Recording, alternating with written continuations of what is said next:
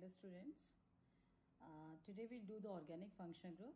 Already I have uploaded my video in which the details of all function groups are given. So first today we'll do this unknown function group, but that is a carboxylic acid. Okay, so what are the tests for the unknown function? Suppose for you it is unknown function group, but I am telling it is carboxylic acid. So how to start the carboxylic acid, or what any unknown functional group, what is the procedure? So okay, so first you take the organic sample, okay, add litmus test. First you do the litmus test, add blue litmus solution. Okay, this is blue litmus solution. So now you can add first blue litmus solution and observe. Okay, you can see the blue turns red. It means this is acidic function group. Okay, already I discussed key function groups are three types: acidic, basic and neutral. So this is acidic function group because there is a red coloration observed. Blue turns red. In acidic there is a two function group. One is the what? Phenolic group and carboxylic group. So it may be phenol, it may be carboxylic group. So we can go for the both test. Okay, so let's suppose, what is the test for phenol?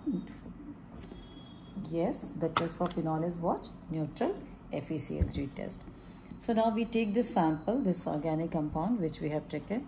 Okay, take the sample, add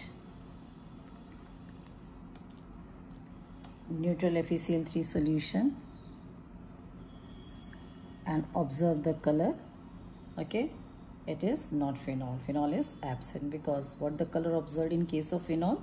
Violet color. Okay, so when you add neutral FeCl3 solution in organic compound and if it turns violet color, that means that is phenolic group, but there is no change in the color, so it is not phenol, it may be carboxylic acid.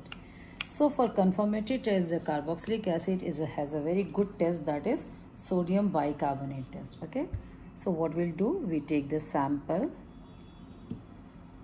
add sodium bicarbonate. This is sodium bicarbonate. We can use spatula. Okay, I don't have a spatula here. Oh, so sorry. You can observe it. There's a brisk effervescence observed. Okay, you can see.